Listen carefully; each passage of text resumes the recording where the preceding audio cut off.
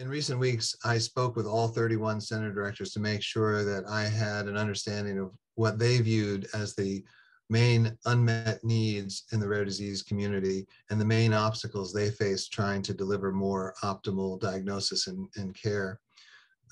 We actually identified 11 different working groups that we would like to create. And currently the center directors are speaking with the faculty at each of the sites, and individuals have begun to volunteer themselves to work on these teams.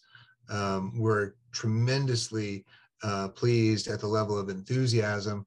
It looks like we're going to have more volunteers than we initially wanted, and these working groups will tackle these problems.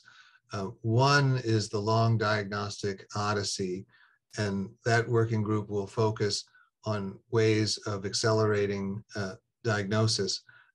Another working group will focus on telemedicine, which has always been uniquely attractive to rare disease patients and physicians because, again, the centers that have real expertise are few and far between, and the patients are also rare but scattered across the whole country. So how do people go and see the physician if the best physician to see is 100 or 1,000 miles away?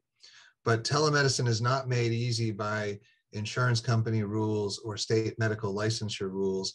During the pandemic, special exceptions were made, and many rare disease clinics used telemedicine in a way they never had before. But those restrictions are coming back, and it's likely going to take collective advocacy and some actions in the public policy sphere to reinstate or preserve telemedicine. So those are just two examples of 11 different working groups that will target important problems.